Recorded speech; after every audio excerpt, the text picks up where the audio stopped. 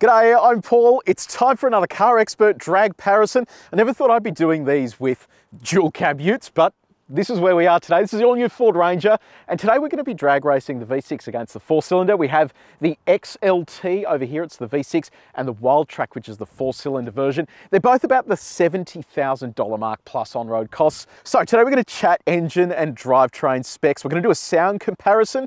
Then I'm going to do acceleration tests in a number of different modes to see which is quickest. And finally, we're going to cap things off with a drag race in the wet. Now, if you haven't done so already, subscribe to our channel and press the bell icon, especially because we're going to be doing more content with the Ford Ranger. So if you do want to keep up to date, you can subscribe and press the bell icon to be notified every time we do this. And if you do want to skip ahead to other parts of this Dragparison, you can use the time codes on the screen there as well. But let's get started. Now, before we start doing all the fun stuff, let's run over the engines quickly. Now, this one here, the Wildtrak, is fitted with the four-cylinder. You can get this with a V6, but it's pretty familiar. So 2-litre turbocharged four-cylinder diesel engine, 154 kilowatts of power, 500 Newton meters of torque. Now this has changed ever so slightly compared to the previous generation of this. It's got new injectors, new torque converter, and also a new transmission calibration as well. Still retains the 10-speed auto. Nothing too special there. It runs in two-wheel drive high range most of the time, but you can then switch it into four-wheel drive high range when you are driving on unsealed surfaces.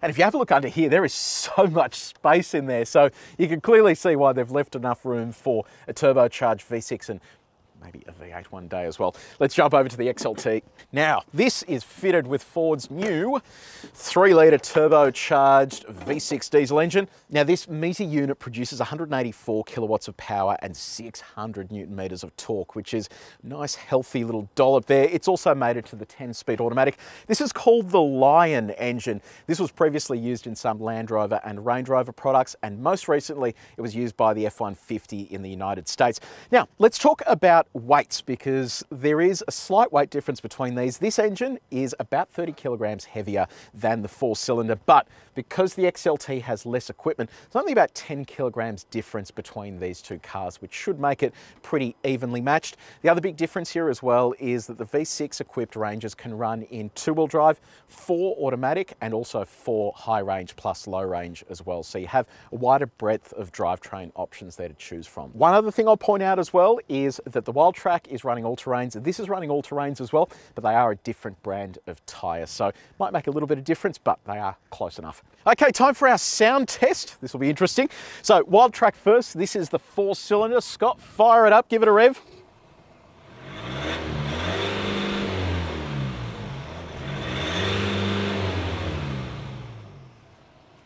Sounds very much like a diesel 4x4 ute. Let's go over to the V6 and see what that sounds like. Okay, V6 time. Now, given this is a Range Rover engine, hopefully this has a little burble to it. Fire it up, Scott.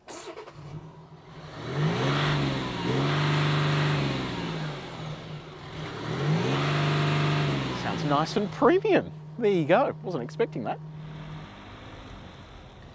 Okay, so let's kick off with acceleration tests. And we're going to start with the Wildtrak 2-litre. Unfortunately, it is, you know, Murphy's all wet today, but I think that'll make this more fun anyway. So I'm going to go through a number of tests in each of these variants until we get our numbers. Then I'm going to do a drag race. So like I said, starting off with Wildtrak 2-litre, I'm going to go with two-wheel drive traction control on to begin with. So there is no sport mode. There's nothing I really need to change here. So it's in drive. I'm going to stall it up a bit and just get on the throttle. And hopefully we have traction and we'll see how we go. So here we go for our first 0 to 100 run.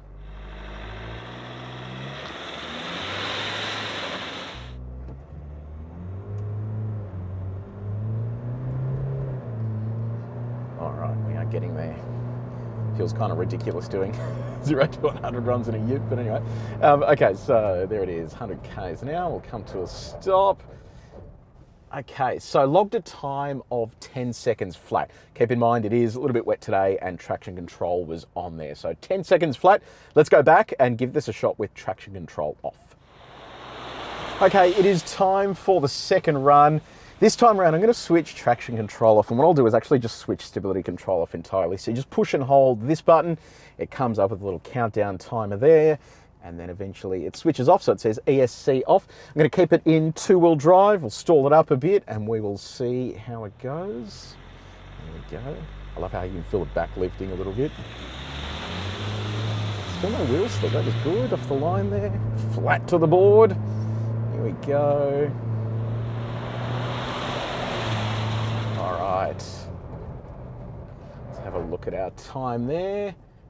9.8 seconds, so a little bit of an improvement when you switch stability control off, which is encouraging to see.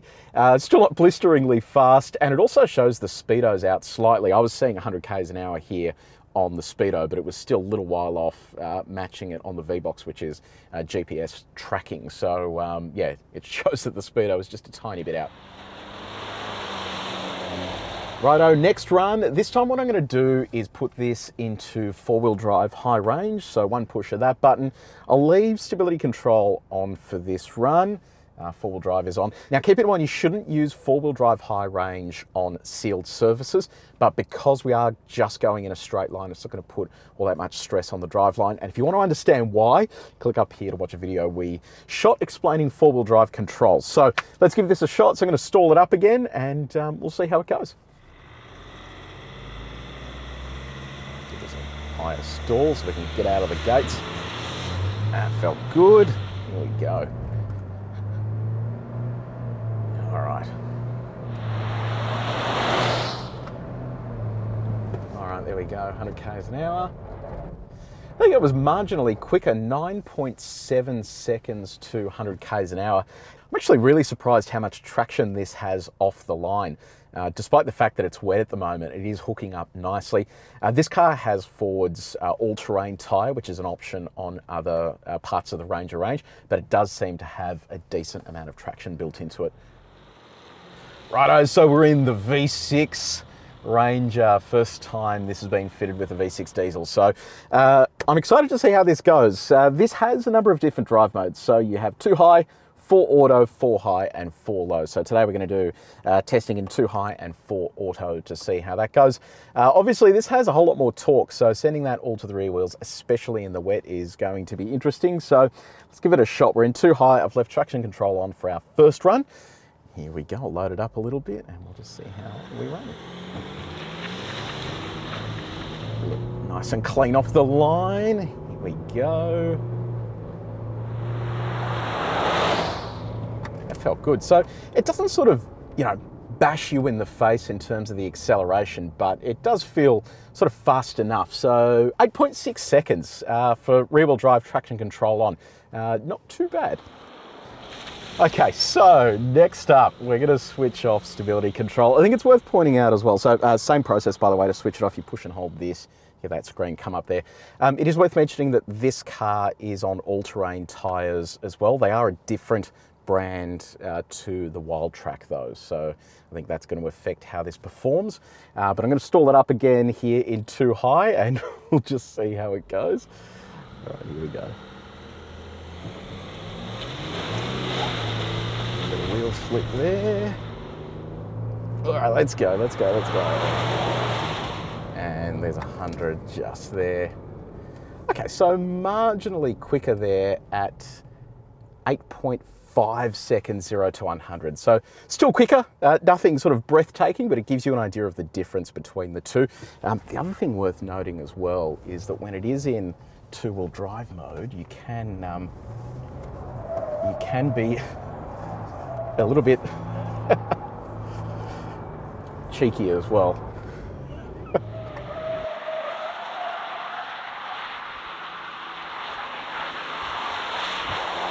Yeah, one thing just while I was sort of toying around there, this will pretty much spin its wheels to 100 k's an hour. Well, 100 k's an hour indicated, which is, what's this?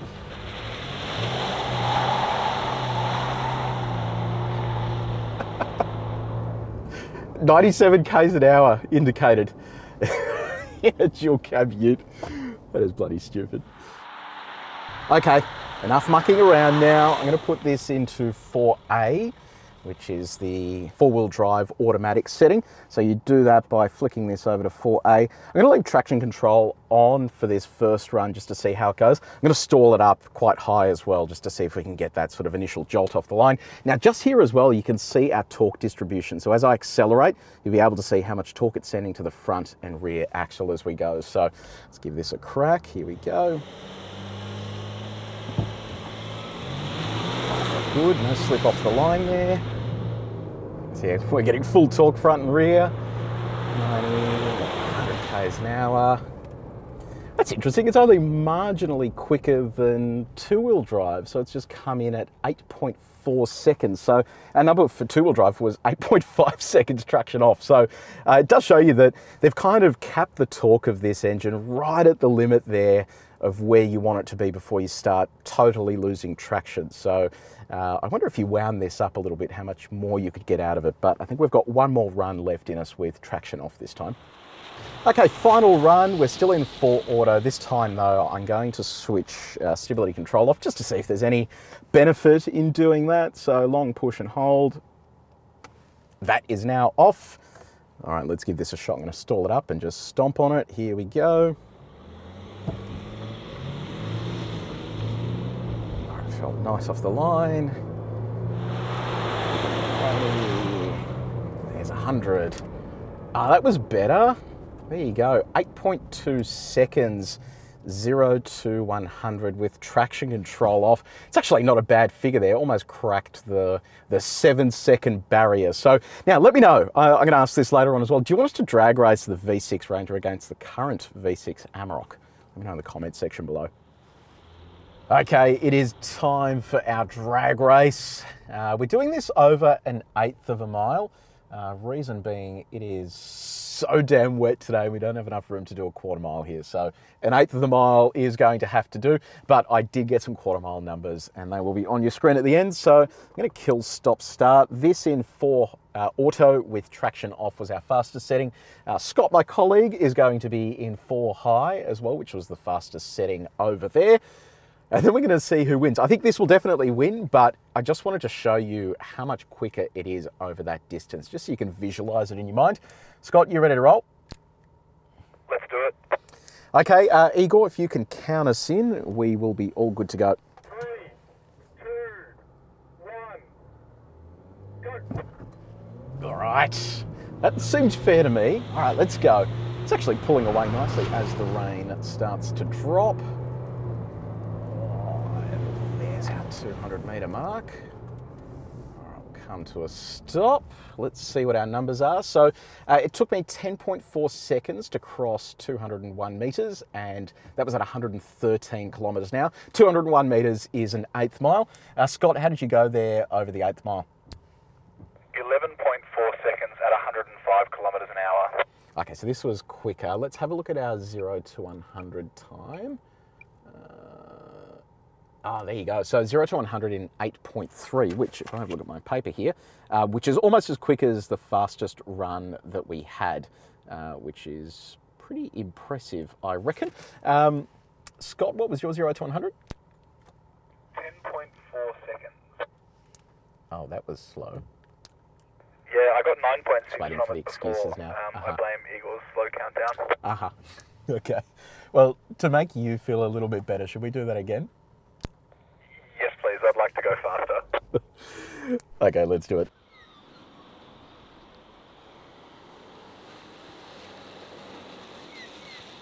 Okay, second attempt at drag race.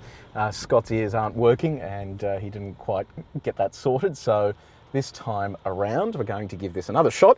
We'll see how it goes. I'll reset the V-Box. We've still got this in 4 auto, traction off. He's in the same mode. We'll see if he can do it properly this time. Okay, Scott, are you ready? Let's do it. And Igor, we're ready for our countdown when you are. 3, 2, 1, go. Oh, that was closer. Here we go. Okay, I'm not pulling away as much. It is still getting away though as the distance increases. That's our 200 meters. Whoops, as we lose the walkie-talkie. All right, we'll come to a stop. These tires are terrible in the wet. Okay, so we did 10.3 seconds over the 8th mile at 112.9 kilometers an hour, which is pretty much the exact same. Okay, Scott, how did you go that time? 11 seconds at 106.5 k's an hour for the 8th mile. Okay, and your 0 to 100? A blisteringly quick 9.8 seconds. My chest is actually sore from the G-forces. Okay, cool, thank you. And I did 0 to 100 in 8.3 seconds. So again, pretty much the same run as last time.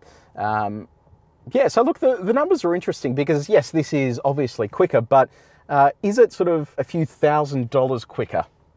I'll leave that up to you to decide.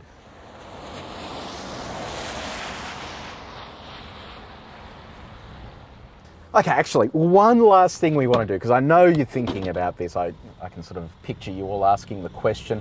But Scott has a closed over tray in the Wildtrak. So what happens if we open my tray and do the run down the 8th mile with the tray open? Is there less air resistance? Is this quicker? Let's see. I'm going to reset the V-box there. Let's see if Scott's ready. You ready to go, Scott? Let's do it. Okay, let's see what happens. Igor, we're ready for our countdown. 3, 2, 1, go! I got the jump.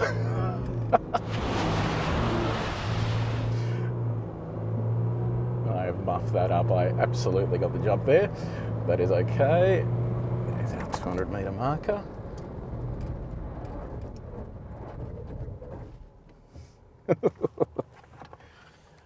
Sorry, I think I got the jump then.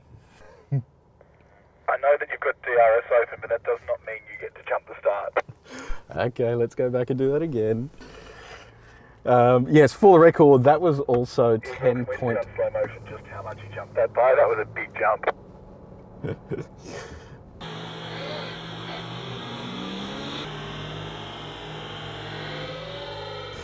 So yeah, that was 10.3 again. So I have a strategy here just to tweak the stall just slightly.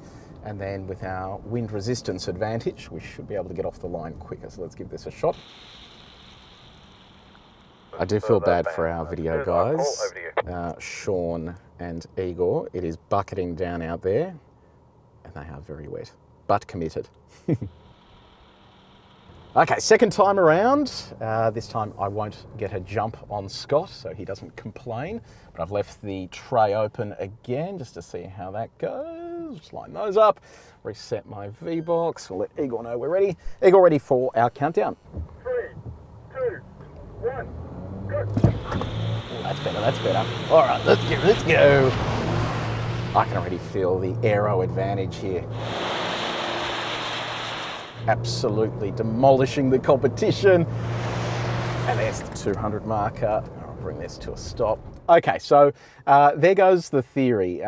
Well, actually, hold on. I'm confused now because we did 10.4 seconds, which is technically slower, but the speed was faster at 113.1. So the aero advantage kind of didn't really help us there in the long run, which is a little bit disappointing. Let's see how Scott went. Actually, I'll have a look at our 0 to 100 as well while we're here. No, 0 to 100 came in at 8.3 as well, so no material advantage there. Scott, what were your numbers? 0 to 100 was 9.6 seconds, and my 8th mile time was 10.9 seconds at 106.7 k's an hour.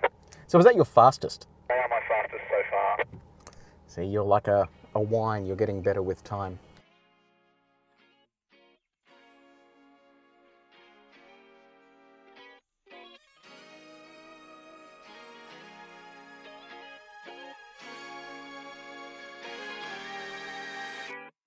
So I didn't think it would be that much fun drag racing a set of utes, but I thought it was going to be a little bit quicker in the V6 Ranger than the 4-cylinder. I thought there'd be a much bigger gap.